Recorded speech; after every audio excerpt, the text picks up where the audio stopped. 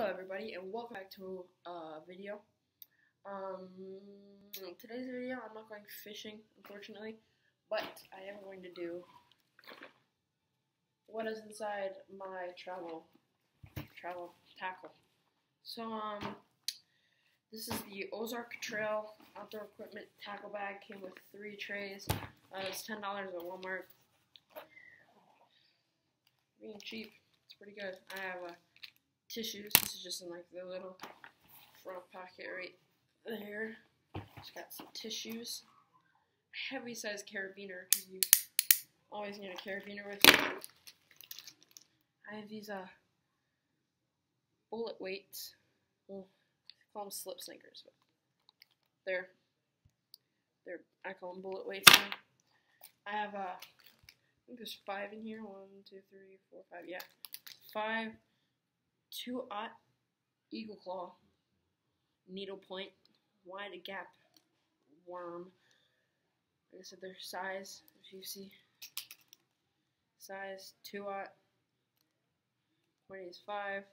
On the back, this is the perfect way how to rig them. This one is an egg sinker.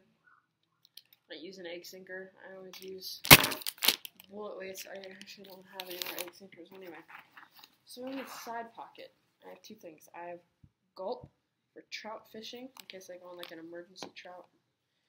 And then I have a 12-foot measuring tape. Other side, I have this travel first aid kit. And inside we have line cutters, flint and steel. This I put like pills in if I need them, like painkillers or something. Don't want to put them in there yet. If I go on like a camping trip though, I'll put them in there.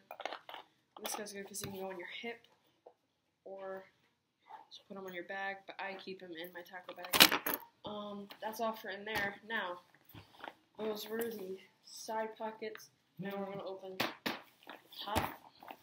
So in the top, first thing I have is a paper and pen. Always want to have a paper and pen with you when you go out. Lists, you know, sometimes you write the date or the time of, like if you have to make a tourniquet, stuff like that.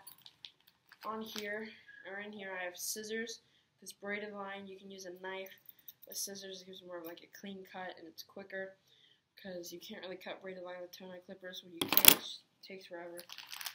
And then I have my Essential River Plastics bag if I just need something quick from here, or if I'm just going on like a little river trip, I'll just usually do like that. I have Super Chunks. And then I have Strike King. They're called a shimmy stick. They're 18, sorry, not 18 inch. They're probably like 18 centimeter. Anyway, 7-pack of watermelon red black worm. Pretty cool worm. I like using. It's like the best Bassler. If you use that, the bullet weights on a Texas rig with a red hook, you're set. Anyway, now moving on to the trays on the inside of the bag. That was in this little mesh part in the lid. We have my soft plastic, and so what I have is kind of like up here I just have Senkos. Usually I just have regular Senkos and a couple brush hogs. Down here I have some more Senkos, as you can see. Some white belly Senkos, some black Senkos. I have these kind of like tailed worms, flukes, and paddle tails over there. I have this, some more bullet weights, some little claw kind of guys, and then some red hooks. Some of the red hooks like to fly out and go nowhere else. So there's one on the soft plastics and then one I lost yesterday. So that's that box. Next box is my kind of, I call it the crankbait box, but I have a couple jigs in there and some paddle tails and treble hooks, just because I needed the room. But if you guys want to look at tackles, what I keep in here is this Matsuo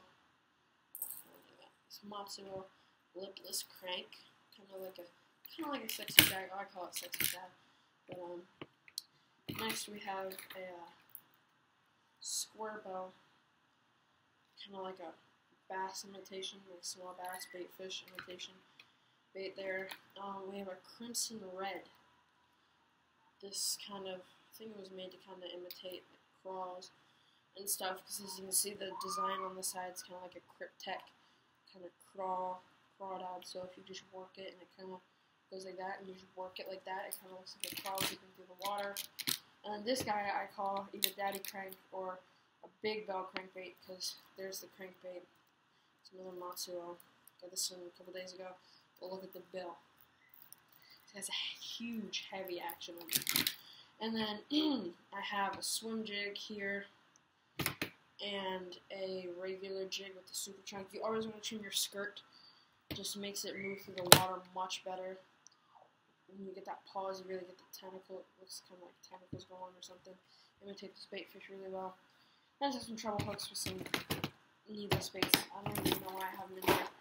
I just need to put stuff in there. And this is my top water box right here.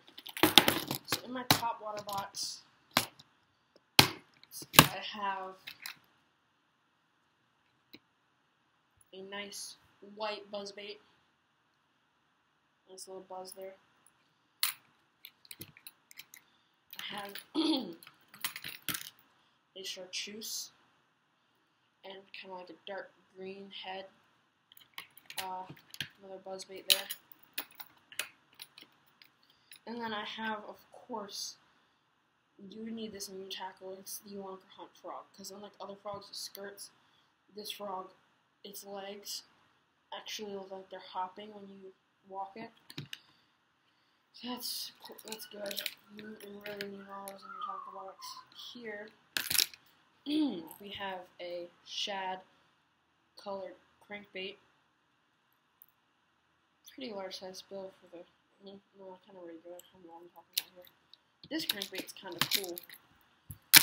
On the bottom it says Cordell Crazy Shad. That's what this is called, a Crazy Shad. As you can see, it's a regular crankbait, but it has this little spinner on the back. Little spinner on the back. The spinner kind of goes crazy in the water. Excuse me.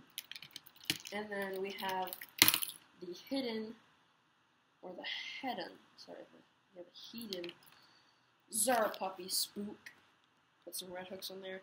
Red hooks are really good. It kind of makes it look like the fish, or the bait fish, is bleeding out of its stomach, which is good because then the fish knows it's an easy target, especially for top water.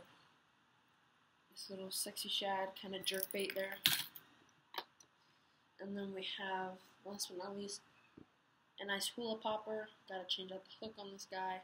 Gonna put probably one of these red hooks on there. Maybe something a bit bigger. This guy's a nice skirt. Nice little bait fish imitation there. So, that is what I keep in my, just like, to-go bait box. Super chunks, soft plastics, go up. Oh yeah, my river bag and the super chunks go up in this little mesh pocket, along with the scissors. Scissors go up there too. So you can keep those guys up there. This little front pocket here. I'm keeping them in this order. Hooks, weights, tissues. Just pop them on in there. And then on this right side over here with the little plier hole, I keep my travel first aid kit. Fits like a glove. It's like an absolute perfect fit. Stupid thing will get out of the way. I'm gonna hope the zips would actually come out a little bit. There we go. I hate it when the zippers get caught and stuff. There we go. That guy goes over there. On the other side, I keep this 12-foot along with that. Pop them on in there. They fit pretty well together, if you ask me. So those are in there. And I forgot about it, but I also keep this carabiner in the front pocket up here. So that is that. that is what is inside my tackle bag. Hope you did enjoy this video. Now, the video in the front, I can explain it, okay? That video is complete trash. It was in January. We didn't know what we were doing. It was complete trash. I didn't even have a bait caster yet. Now I do. I know what I'm doing. I know how to actually use the baits now. So, oh, not January this year, January last year, I believe. I was getting kind of like new to all these new baits and stuff. I used to use the old classics, but now we're using this stuff. And I was just being dumb. I was joking around with a friend, you know. So I apologize for that. If you guys enjoyed this video, please like and subscribe. Be right there, like and subscribe. And just consider joining the family. We're gonna have fishing videos come out probably every couple days or so. Yeah. So, see you all next time. Peace. See you all next time. Bump it. Okay. That's the end.